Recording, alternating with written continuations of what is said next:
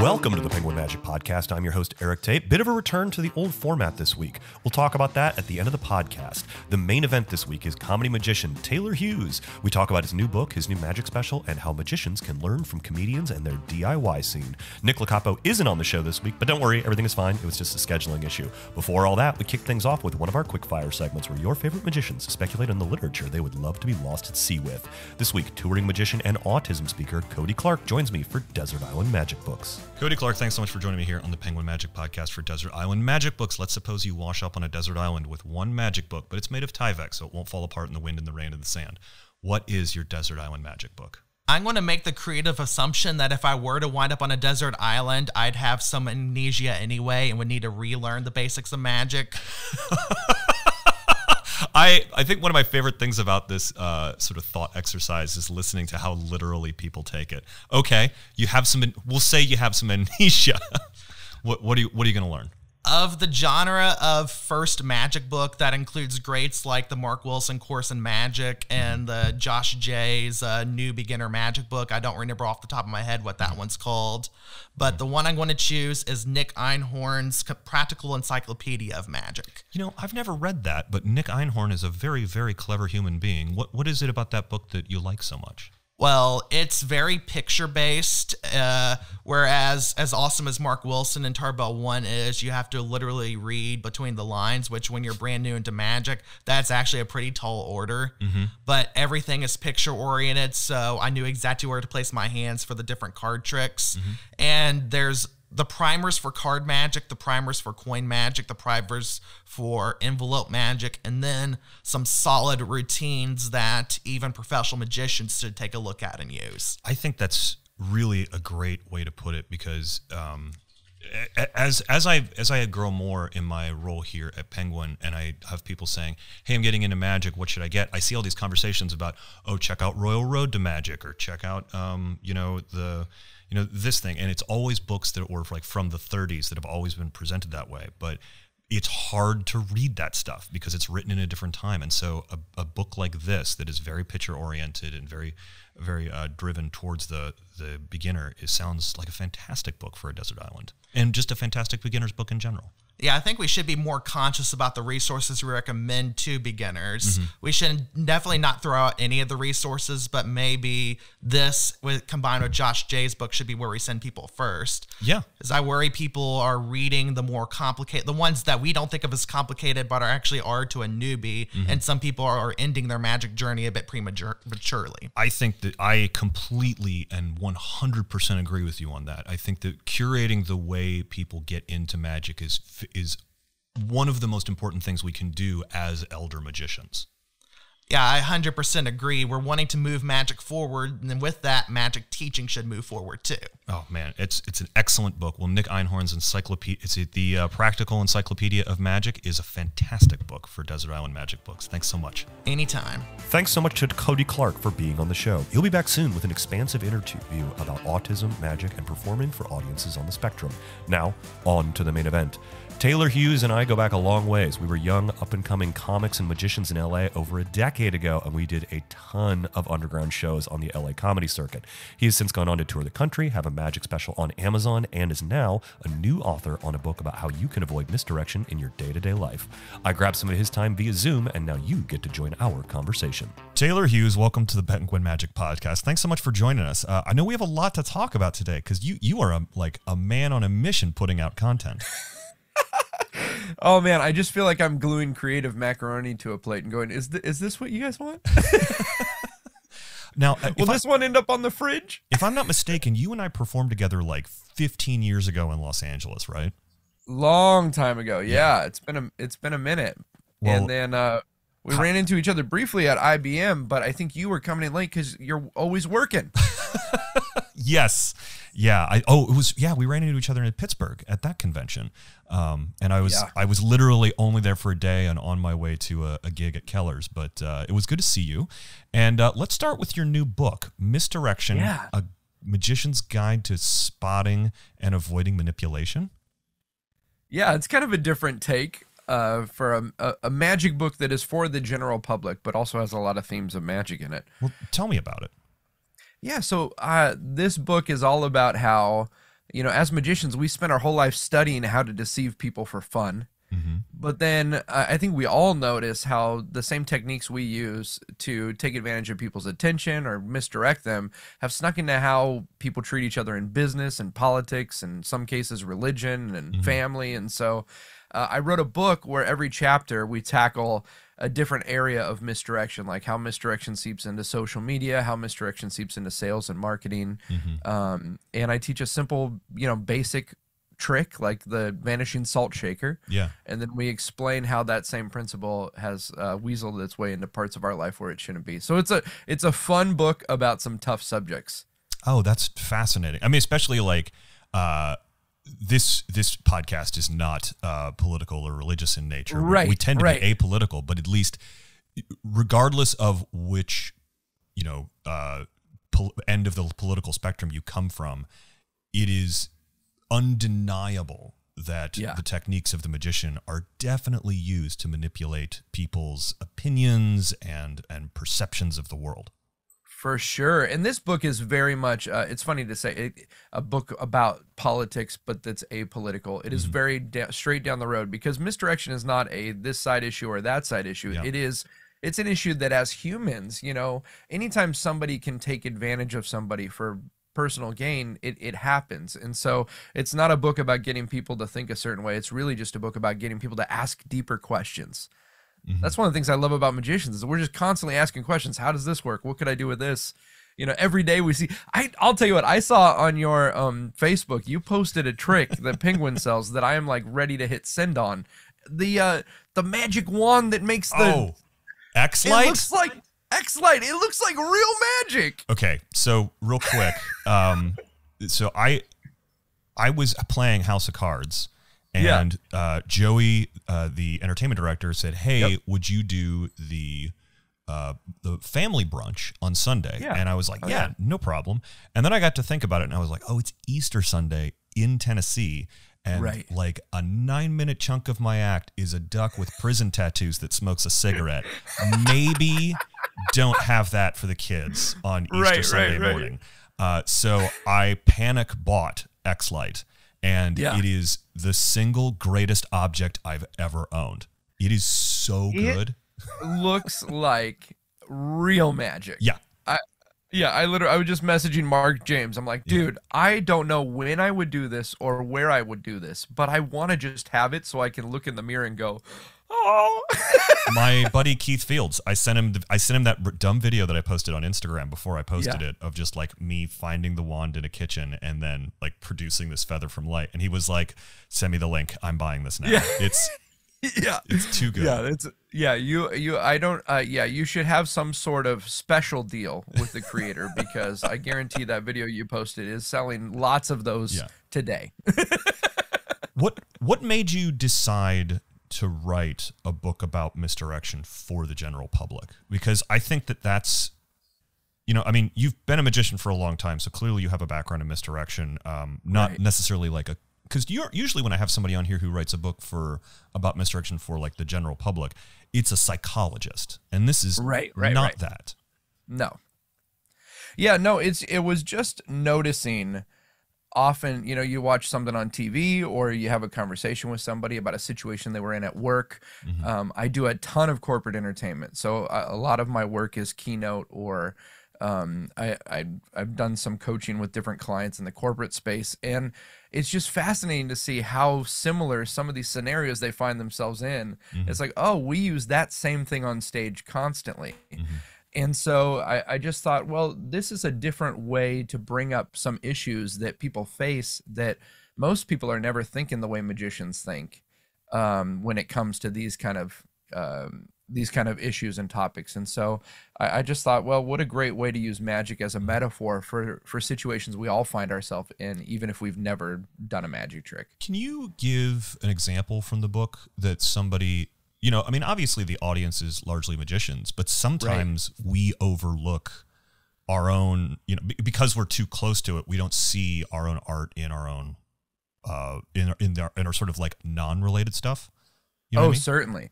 Oh, certainly. Yeah. So, I mean, I mentioned the quarter and the salt shaker. I love that trick since I was a kid. It's one that we all still will pull out from time to time when you're at a dinner table with somebody. The thing about that that's fascinating to me is the whole premise. The reason you're able to steal the salt shaker is you make them think, I'm going to flip this quarter upside down. You convince somebody the most important thing to me is this quarter. When you have no intention of doing anything special with that quarter, you just want to do something else, and it's a means of distraction. So oftentimes in business or in life, we're faced with a challenge where we go like, how did I get the wool pulled over my eyes? And it was like, well, what played the role of the quarter? What played the role of the salt shaker? That's another. yeah. I was gonna say, I'll just throw another one out. Another simple one is I teach a very simple version of cutting a rope in half and putting it back together, and the idea that very often what'll happen is I'll cut a rope in half, make it look like it goes back together, but I never really cut the rope. The whole trick was convincing you that something that was whole was broken, and then I can take credit for fixing it. Yeah. And so there's some questions I think when we're dealing with like insecurity or feeling like we're not enough, where in your life is somebody making you feel like you're not whole so that they can take credit for putting you back together? That's an interesting idea. It sounds like it's a mix of like practical magic theory applied to everyday situations and a little bit of like, self-examination, and mindfulness, cognitive behavioral therapy. Yeah, it's a weird world. I in a past life, and again, we don't get very political or religious here on the podcast, but in a past life, when I was younger, I spent years on staff at a church where things went kind of sour. Yeah. And so a lot of these, I have a one-person show that has some stories of magic in it, but no magic in it, called The Last Sermon, where I talk about how I fell in love with Misdirection in a magic shop, and then Misdirection came into another part of my life and kind of threw things off course. So I just think it's a good way to get people to ask questions and to think, where could things be better if I kind of applied some of these techniques that we're already dealing with as magicians. I think it's super interesting and definitely one of those like, I've always been a fan of books that take sort of a principle or something specific to an art or a field and then apply it to other things, because I think that it's one of the ways to get us thinking in new and unique directions. I mean, it's the same thing that we talk about in like coming up with a new presentation. Like, what do you love? I love internet conspiracy theories, and that's why I create oil and water sequences all about the Mandela effect. Like, so it's but it's the same thing, but just applying it in a more practical way to get us to think more critically in our lives. Yeah, and there's so many things that magicians think about that most people, like, we constantly are working on things like dual reality. And I think the general public, at least a portion of the general public, my dad will be like, hey, did you see that thing on Facebook? And he doesn't realize that his version of Facebook is different than mine and everyone else's. But oftentimes we're assuming everyone's seeing the same thing, but we're getting, misguided or misled or in some cases misleading ourselves, because we assume that person came to that conclusion because they saw the same information I did. And that's just not the case. I think that is something that magicians, the dual reality on the internet is something magicians fall for all the time, especially in the context of exposure, because with magic teaching tutorials and demos, I've actually got more comfortable teaching on YouTube now, because I'm very particular about what I'm going to teach. I'm taking it from sources that are essentially public domain, but I'm also understanding that you are not getting to Penguin's YouTube page. Like, it's not like, yes, we are popular on YouTube, but we are not as popular as Ninja or Kylie Minogue, or just like, that's not getting fed. Seth Meyers, it took a while for Seth Meyers' Late Show clips to start getting fed to me, because I liked his particular brand of comedy from the from when he ran Weekend Update, but the rest of it just wasn't getting fed to me, because it is a dual reality we're experiencing on YouTube. And so whenever exposure isn't great, but it's probably not as pervasive as we think it is. Yeah, I would agree with that. I totally agree with that. I think that sometimes magicians, and again, I really do believe, and in this book I teach some basic magic tricks, again, things that are either public domain or versions that I adapted and made up so I could reveal. Do you know what I'm saying?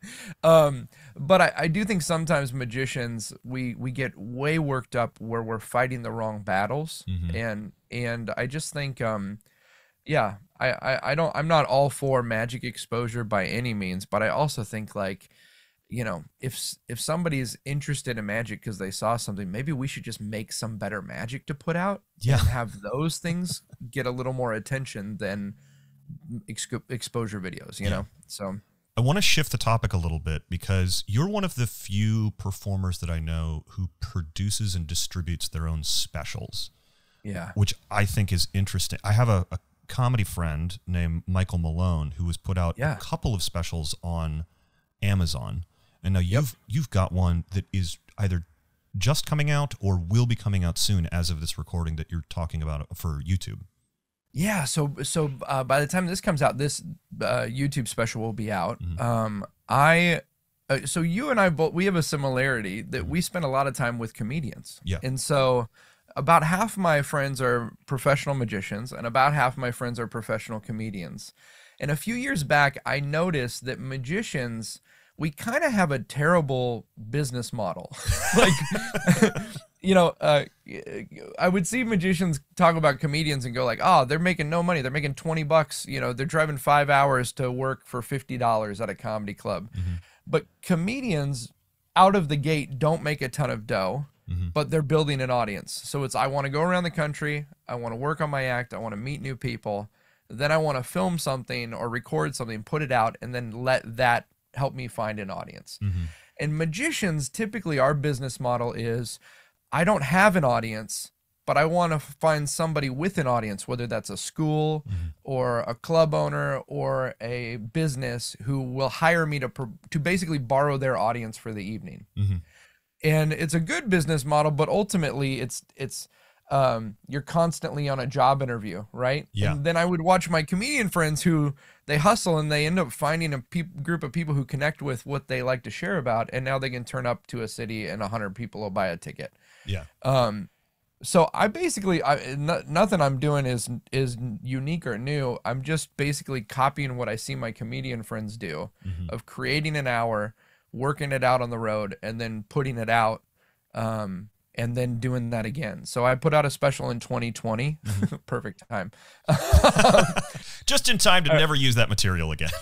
Oh man, we recorded in January of 2020. Yeah. And then something happened. We won't talk about it. But but what was great is we put that out on Amazon, and a lot of people were home, and so that was super helpful to get people watching it. And then this new one that we recorded and I just put out on YouTube and just said, hey, I'll just see what happens with it. So what is the process for that like? I mean, I'm assuming that you're doing most of the filming yourself or with a small crew, and you're taking advantage of like desktop publishing tools like DaVinci Resolve or Adobe Premiere that are, pretty accessible these days.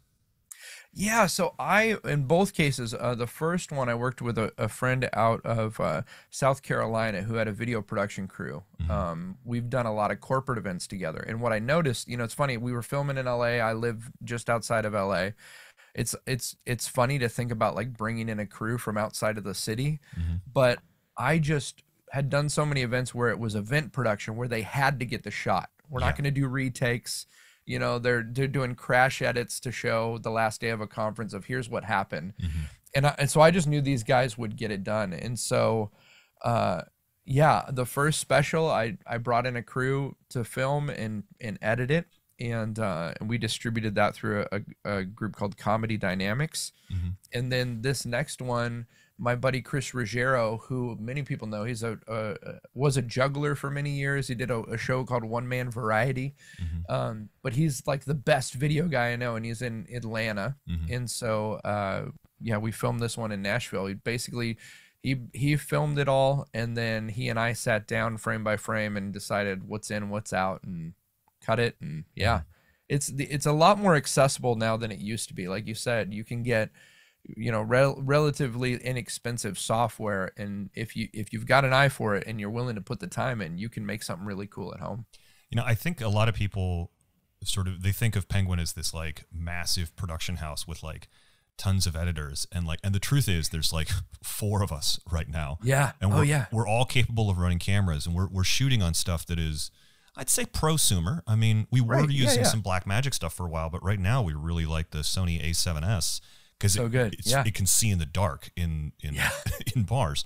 But then we're using a mix of pretty accessible software to make these really high-end looking demos and tutorials that look so good, and it's all within reach of pretty much anyone these days. It's crazy to me how, I had a band when I was, I'm 43. I've worked very hard to look older, but when I was a kid, we had a band, and we paid thousands of dollars in the 90s to record an album. And now it's like, there's better gear that you can get for under $300 to do on your MacBook. It's wild. So I think I would just say this, I think in general, magicians were very secretive, not even just with our secrets, but with our material. Like for years, I was like, I don't want to put a video out of that because then other people will be doing it. Yeah. And I would just encourage people, like some of the best performers that exist on the planet today, no one's ever seen because we didn't happen to be at the bar mitzvah they were booked at or the corporate event they were booked at. Like, I just think we're robbing the world of beautiful stuff if we're not sharing what we got. So I kind of agree with you there. I think that, some of the best performers, is somebody else going to do it? Because magic is an art form based on imitation. Right. And I think there's a lot magicians could learn from comics. Because comedy's intellectual property is dealt with so much differently than magicians, and putting more of our stuff out there just in performance stuff it's really helpful to younger performers coming up to see a much broader, wider variety of stuff. For sure. And I think too, another thing that it helped me not be afraid to put stuff out is I started sharing more personal stories, and like I do a lot of storytelling, autobiographical stuff, which is something I just saw comedian friends doing. And there's 2 ways as a magician to have someone not steal your act. Number one, be like Charlie Fry, and just no one can actually do the stuff because you're so skilled and amazing, right? Or number 2, tell personal stories. And if they rip you off, they've got to lie and say that something happened to them that didn't. And I think the audience can see through it. So I think that's the big thing, is just like infuse more of your own life perspective experience into your show. And then it's not so much about like, oh, I saw another magician do that trick. People walk away going, wow, I feel like I really connected with that person, I think some of the best comedy magic performers today are, maybe we're seeing other people steal 1 or 2 bits from them. The one that actually comes to mind the most is I keep seeing people steal the hearing aid bit from Nick DeFont. Oh, from Nick, yeah. Yeah, which is like, obviously that's not okay to steal that joke, but what you never see is people wholesale lifting the tricks because it's so personal to that person that even if you could re-engineer the method, you would never find yourself doing that because of all the things it took to get to that. Like, I have published Nick the Duck. No one's going to do Nick the Duck. Like, it doesn't make sense for, I can't even think of another performer who'd even try to do that routine. Well, and if they did, people wouldn't, I would argue that if people tried to do your routine, and another performer did it, no one would even recognize it as the same routine because there's so much of you in it. Yeah. Because if you take that routine and change it to reflect you and your personal, experiences and proclivities, it's going to end up being a different routine. Right. Yeah. Right. Yeah. So what was the decision to go with YouTube versus Amazon this time? Just the distribution house you were going with, and how did you get in touch with the distribution house? Because making the special was one thing, but electing to put it up is a different kettle of fish. Right. Right. Yeah. So with the first one, I reached out to the distributor. It's interesting. It's hard to pitch conceptual ideas like, hey, give me some dough and I'll make this thing. It's a different thing when you say, here's a final product that's good quality and you can see what it's going to look like. So that was a lot easier to get a distributor to pick it up because it was already created. It already existed. With this one, though, I just thought, again, watching my comedian friends who have had, specials on Amazon and Netflix, and some of them just deciding, I'm just going to put this on YouTube and let it go out to whoever in the world wants to get it. I like that idea. So it's scary. There's a little bit of, you don't have the anonymity you do with like a Netflix or an Amazon where people don't know who's watched it and who hasn't. You've got that number next to it of how many people have seen it. But I just at the end of the day was like, the first one was on Amazon, but then you deal with like regional distribution. And so some people would be like, hey, I'm in Australia, I can't get it. Yeah. Or, and so I just thought, well, let's just put it on there where anyone can see it anywhere and see what happens. Are you charging for it on YouTube, or you're just monetizing it through the ads? Yeah. And we just now, I've never been a big, I haven't put a ton of things on YouTube and grown like that platform. So we just now reached a point where I can monetize it. But yeah, I just put it out for free. And if you have Amazon Prime, that one's on there for free too on Prime. Oh, really? So okay. Yeah, they're both free. And, well, it's, and going through a distribution house like you did with Amazon, there's different models that they have for that. And I imagine you went to a company that does comedy distribution. It probably wasn't much of a tough sell because they were just like, oh yeah, it's a comedy show with magic, but it's like, it's the same thing that we're already distributing. It's just another title in our catalog. Yeah, for sure. And, it's interesting. People are like, oh, how did you, it's a little inside baseball. People are like, oh, would you make a ton of money selling that to the company? Here's the deal. Like, if you look at what I spent to produce these and what I made off of them, it's laughable. But I'll tell you, putting out a comedy special on Amazon and then having a corporate client go, hey, we're trying to decide between 3 people. All 3 of them were comedy and magic. All 3 did the Magic Castle. You had a special. It just makes a big difference so I think with any project, it's always that question of like, sometimes you make a project just because you want it to exist, but I do think it's always good to go, what do I want this to lead to or to bounce off of? And then just design it for that. No, I think that's kind of interesting. Essentially what you have is a hour-long sizzle reel. That and especially if it's an old show that you're not doing anymore, and they're going to see different material. There's actually no reason not to put it out. Yeah, I'm all for it. I used to be so nervous about like, oh, I'm going to put this out and then I can't do it. And even now, there'll be times, especially for corporate events, I'll just do whatever I think is going to work that night. Sometimes it's not the show I'm touring with. It's like a routine that I put out on one of the specials, and you realize it doesn't matter. Like the idea, Jim Gaffigan put out a new special. The whole world didn't see that. So there's no way they saw my little magic show on YouTube. You know what I mean? Like, but I do think there's something for magicians of like, don't be afraid to just burn material, put it out there, and new stuff will come. I think ideas line up like Pez in a Pez dispenser. And sometimes you're like, oh, I don't see any other new ideas. You just got to get those ones out of the way, and then something else will pop up. I think that we are beginning to enter a sort of Renaissance age of magicians taking cues from some of the more underground is not the way to put it, but more DIY artistic scenes. Because, I don't know any city where you can't throw a rock without hitting a comedy show that's in a bar or a club. And it's the same with burlesque, and a lot of music scenes are really self-produced. Like the number of people that are touring, big clubs or anything like that is actually pretty small. It's and so I'm seeing stuff like the Boston Magic Lab and sort of the Toronto Magic guys are doing some stuff. You hear some stuff out in San Francisco, and it's really fun to see magicians starting to do that. And I think that if we can sort of spur on that culture, we can really have the art form move forward in a way. Oh, for sure. So I'm doing a tour right now, which is, it's funny. Like people go, oh, that's so cool. Like I remember seeing people say, I'm going on tour. And I had this idea that they were in the grocery store one day and someone plucked them out of obscurity and gave them a career. Yeah. And again, watching my comedian friends, it is literally, you call a venue, you work out a deal, you either do a split or you do you rent it, you four-wall it, and you sell the tickets.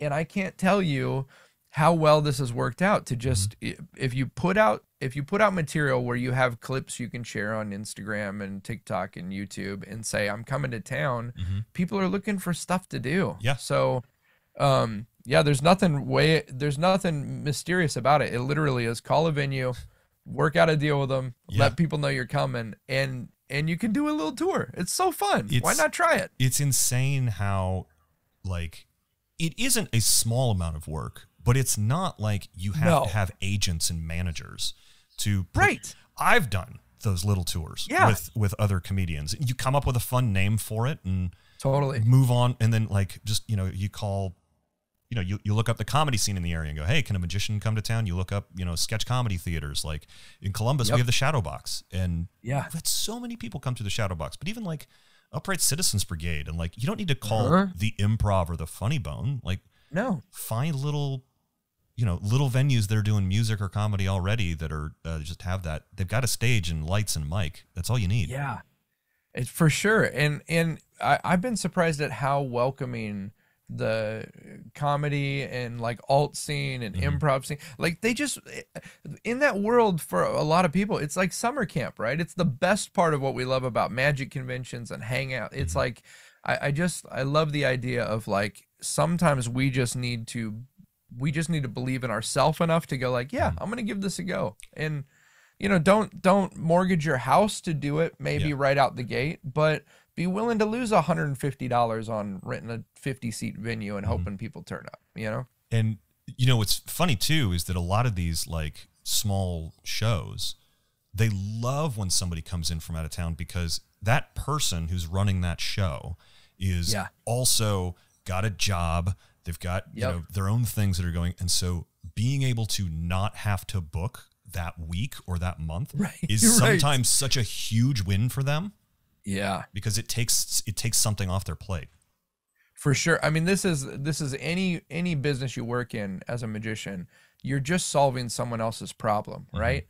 Like the same with these small venues, like you said, they're looking for acts to book, just like corporate clients. A lot of times we're trying to go, how can I be super impressive and get people to come to me? No, wait a minute.